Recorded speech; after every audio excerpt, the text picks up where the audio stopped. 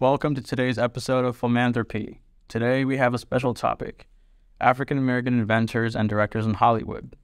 We're here to educate our listeners about the many contributions that Black Americans have made to the world of cinematography. Our main host for this episode is yours truly, Aaron, and I'm joined by two other guests in reacting to and discussing these topics. Jackie and Rachel. All right, let's get started. So, African Americans have been pioneers in helping shape the way movies are seen today. From Garrett Morgan creating the traffic signal to Hattie McDaniel becoming the very first African American major movie star, they have helped shape this industry since its inception. That's right. And what about directors? Who are some great African American directors in Hollywood? We could start talking about Oscar Micheaux, Ava DuVernay, Tyler Perry, and Spike Lee, just to name a few.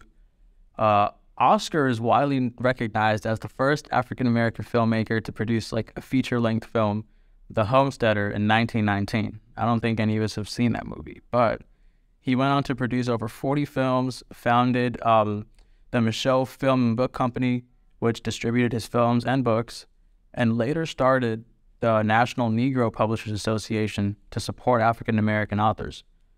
He was very vocal, a vocal advocate for civil rights. His films and books often dealt with issues of race and identity. Ava DuVernay is an American filmmaker and producer, best known for her 2014 feature film Selma, which was nominated for Best Picture and ended up winning Best Original Song. I've personally watched this movie and can really say that it's quite a masterpiece. Tyler Perry, which most of us know as an actor. He's a writer, a producer, and a director, best known for his Medea series, as well as shows such as House of Pain and Meet the Browns. But most notably, he's the first African-American to own a major film and TV studio with the opening of Tyler Perry Studios in 2019. His directing style is also quite unique, since he chooses to promote positive messages and values, specifically values like family, faith, and perseverance that uplifts all who watch his work. These filmmakers have all had an impact on modern cinema thanks to their creative vision and storytelling ability. They also have had another significance. They brought visibility to stories from underrepresented communities that wouldn't otherwise be heard or seen. We wouldn't have films like Black Panther without these filmmakers paving the way for studios to believe that these stories could succeed commercially. Absolutely. So when it comes down to it, how has Hollywood changed regarding representation since then? How would you quantitatively say it has improved since then? Well, when looking at the numbers alone, there's evidence that more African American actors, writers, and directors are being hired than ever before. However, although they are making strides towards representation, it's not nearly enough yet, especially considering last year only 4% of the top-grossing films featured casts that were equally represented across gender lines, according to USC Annenberg's second annual inclusion report, which, isn't even close enough yet. Wow, that's an interesting point. It goes without saying that there's still much progress left to make in this regard, but as always, I'm so appreciative for all of your insight into this issue regarding representation within Hollywood today. Yeah, thank you for that, Jackie. So as we continue our conversation, let's talk about Black filmmakers who have had lasting impacts throughout Hollywood. Our first discussion point is on Sidney Poitier, who was one of the first African-American actors to be nominated for an Oscar. He was a groundbreaking star since he was one of the very first few Black actors in mainstream leading roles during this era. His success helped open up great opportunities for other African Americans that followed, and he's had a lasting influence on how minorities were portrayed in films. Not only did he become one of Hollywood's biggest stars, he also directed several movies and wrote more than a dozen books as well. Absolutely incredible. And what about Melvin Van Peebles? Van Peebles is considered the father of modern Black cinema. He wrote, produced, and directed and starred in 1971's Sweet Sweetback's Badass Song, which is thought to have kickstarted the blaxploitation film genre. This consisted mainly of Black characters presented as heroes, taking down white villains. Some funny stuff for sure. He was also very notable for becoming one of the first African Americans to own copyright over their works as well, and received praise for writing great stories that felt both personal and universal all at once. Wow, how inspiring. What are some other notable African American directors?